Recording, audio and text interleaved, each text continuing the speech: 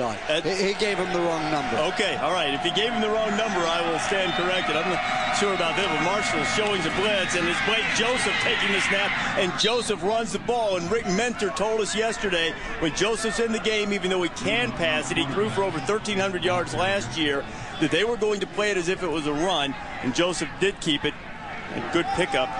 Got the ball down just inside the 20-yard line, pick up of about 9, and that'll be 2nd and 1, and Houston's on the move. They're only 13 down. Joseph can throw it.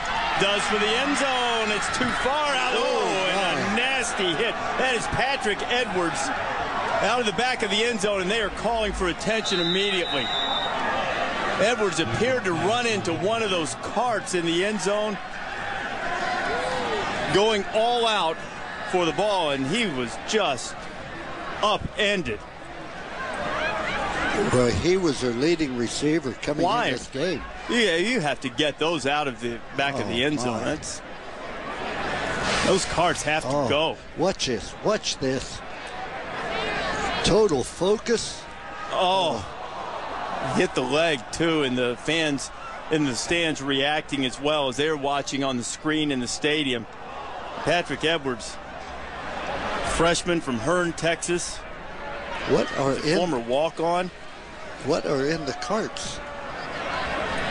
Coach, I'm not sure. I see some things that look like perhaps paraphernalia used by the bands. I'm not sure of that, but those are not far enough out of the way, and right now they are attending to Patrick Edwards. We'll get an update on his condition just as soon as we can.